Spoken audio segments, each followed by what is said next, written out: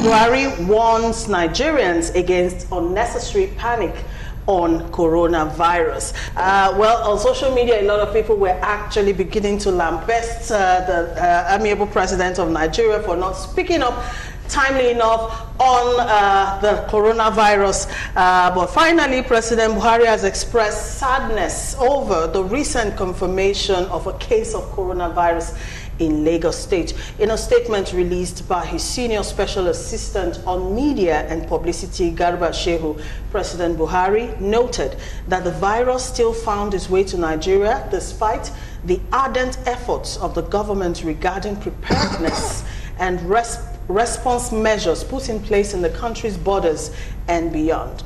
In the statement, the president commended the Federal Ministry of Health and other relevant agencies whose diligence and efficiency enabled the case to be detected, diagnosed, and the patient isolated quickly. The president also commended the responses of the Federal Ministry of Health and governments of Lagos and Ogun states, as well as other relevant agencies to the reported incident, and he called for vigilance on the part of all citizens and responsible government agencies. He also urged Nigerians not to panic about the news of this first case of COVID-19 in the country, as undue alarm would do citizens more harm than good. Akogun, we'll start with you. Well, it's better late than never, but I think those who are mandated by law to act on this matter are already acting on it. Basically, the president, as far as I'm concerned, is whatever he says is irrelevant. As long as we do the needful, maintain the ports, maintain the entry points all over the country. So you think addressing the citizens is really not necessary? Personally, it doesn't really do anything for me because he's not going to say it himself anyway. He's going to give it to a lucky Garba Shehu or additional. So it has no direct bearing that other countries will have. And they were addressed by their presidents. So it's not the same. So it's right to even pretend he didn't say anything. I'm going to protect things that we know we can do. And pretend we don't have a president who cares. All right, Mr. Foster, do you agree with Akogun or you share a different sentiment?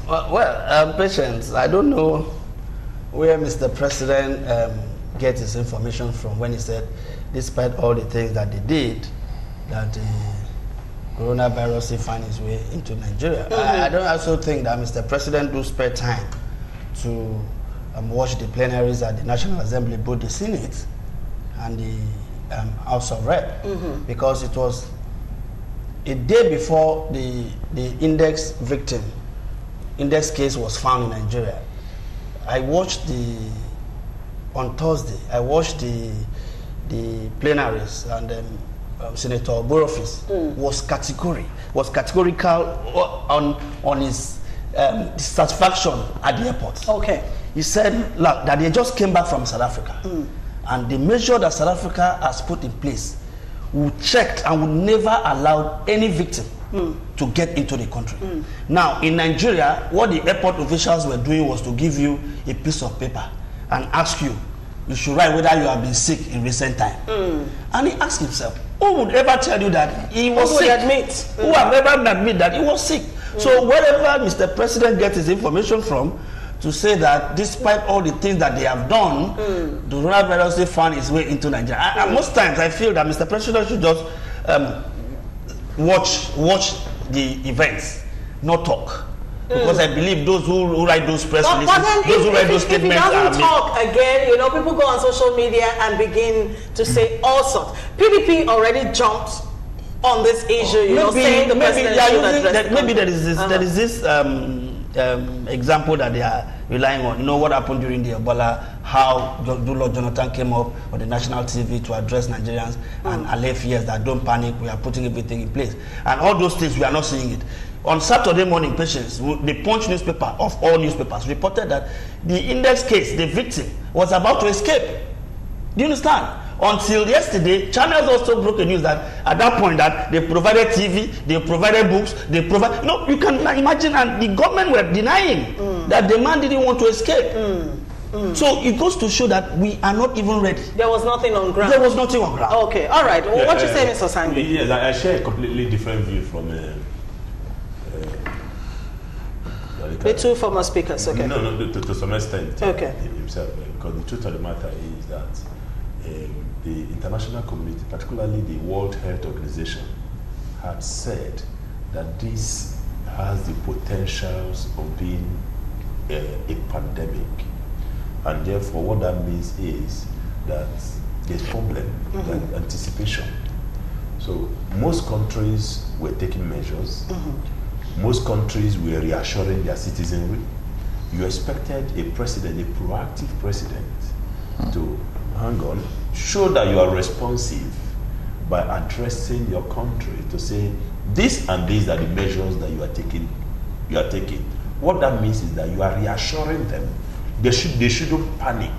Don't you understand? If you see, if there's power failure in the house and you have young kids, the next thing they do is to, if it's in the evening, they rush towards their parents, either their daddy or their mommy, because they are scared, you know, and you reassure them by holding them and giving directives, put on the gen or do this and all that. So that was what you expected the president and commander-in-chief to do, to reassure the citizen. He failed in that. That's number one. Number two is that, just like Chief Ofose said, the Boroface, Senator Boroface, you know, pointed that out, and clearly that nothing was being done at our airports. Where is the port health service people? Their responsibility, does it begin and end with just giving you a yellow card at the airport? Because the government has a port health service. So when this happened, you should have deployed. What are the things that were used during the Ebola time? What are the what was it called? Temperature checking, you know, what was it called? Machines that they had. You were to bring them out. What are the sanitizers? You must be seen to, you know, be proactive. Now, I agree with him. He's not the president. Even if the president didn't speak, the Minister of Health would have. So it's beyond just press release. And I had expected, and which was what they should have done, because it's only in this country that you don't rely on what you have, you know, irrespective. In America, they call it this is a party non-partisan, you know, approach. So it doesn't matter whether you're Democrat where you belong. You know, it's America first. So in this case, Nigeria first. So if I were president, you know, haven't addressed them, the country, to say these are the situations, we are taking these proactive measures. Meanwhile, I'm setting up a committee headed by the Minister of Health. You rely on Fashola, who is your minister. Fashola headed the Lagos government as at that time, and their response to the Ebola situation was proactive, marvelous, first class. The international community applauded that. Now, he didn't do that. And you needed a former Minister of Health, irrespective of a party affiliation, to now come in. Former Minister of Health, Professor Chukwu, who was, you know, very proactive then and very responsive. So this situation, you know, is a hands-on. Hands-on. Not caring. Non-partisan. It doesn't what matter. party you belong to. Mention on the light hand. Did you see that press conference by the Minister of Health? And the chair that is the Lagos State the Federal Minister of Health, and the chair is sat on. Did you see that? That chair could also give you coronavirus if you don't. You see, at times it goes to show how you can see this different state government calling journalists and offering press conferences without taking these journalists to show these facilities that they are ready. Those are the look. Something happened in the US too. The US tried to play it down by asking the citizens to turn their TV off for 24 hours because of Ebola. Now, those are the proactive measures to say, okay, it's not as bad as it is. Do you understand? Now, we have until the case was found, the Italian man came. That's when we begin to run from pillar to post. Things are not done like that. Okay. Now, patience. Quickly, sir. From public relation perspective, Nigerians and indeed government officials, they always make this mistake of using PR as a tool to react. PR is not all about reacting. They don't use PR, they use propaganda. Do you understand? You must even prevent it. Like at the time they said the pictures started circulating, you know, online about the driver. Not just the driver, the place prepared to quarantine people. That was a wrong picture that was used previously.